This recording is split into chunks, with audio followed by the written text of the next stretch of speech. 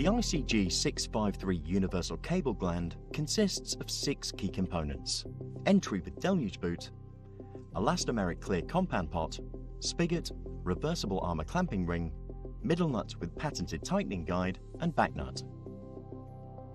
This dual certified cable gland is designed for use with all types of elastomer and plastic insulated cables, including armored, braided, and unarmored cable types. The ICG 653 Universal is especially suitable for cables that exhibit cold flow characteristics and are not effectively filled or have hygroscopic fillers. Assembly instructions are provided with Hawke cable glands, or can be downloaded via the Hawke website. Allow sufficient length of cable to suit the equipment the cable is being terminated into. Strip the outer sheath and cut the armor to enable connection to the conductors to the terminal. Remove a further 20 mm of outer sheath for cable glands OS to A size, 25 mm for B to C2 size, and 32 mm for D to F size. Slide the back nut, middle nut, and armor clamping ring onto the cable. Ensure that the orientation of the reversible armor clamping ring is correct, with the arrowhead indicating the correct armor, braid, or tape pointing to the equipment.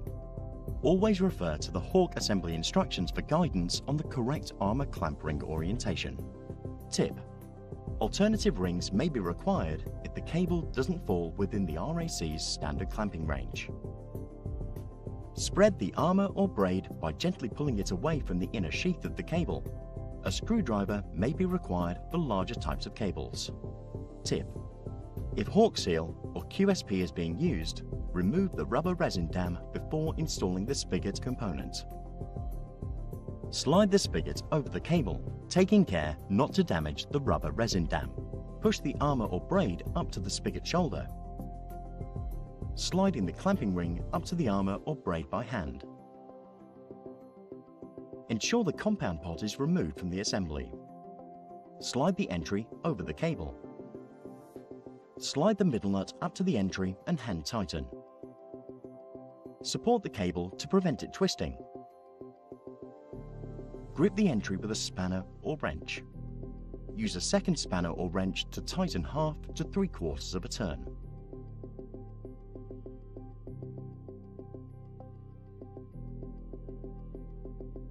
Unscrew the middle nut.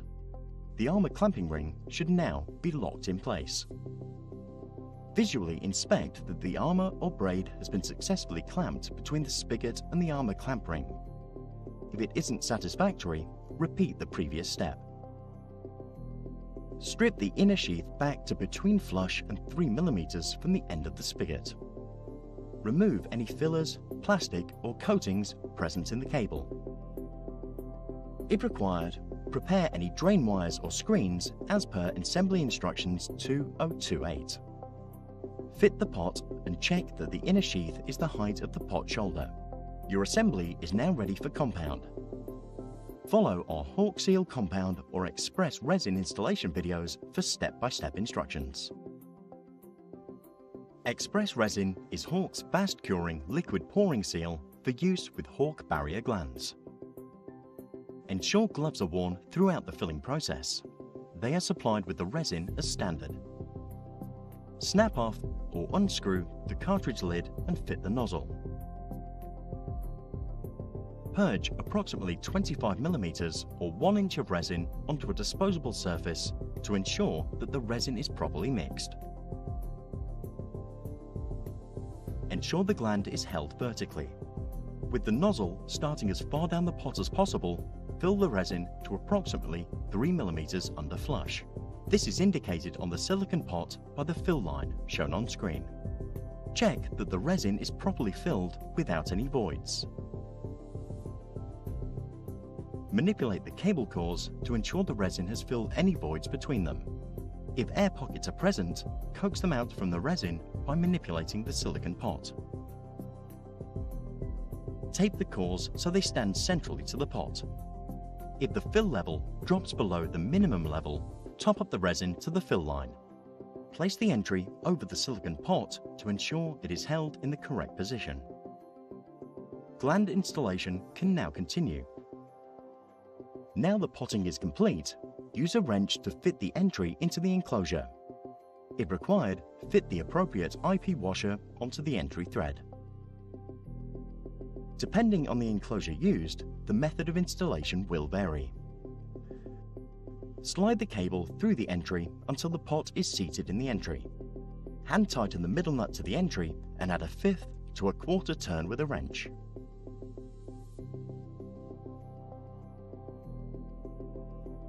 Tighten the back nut until a seal is formed around the cable.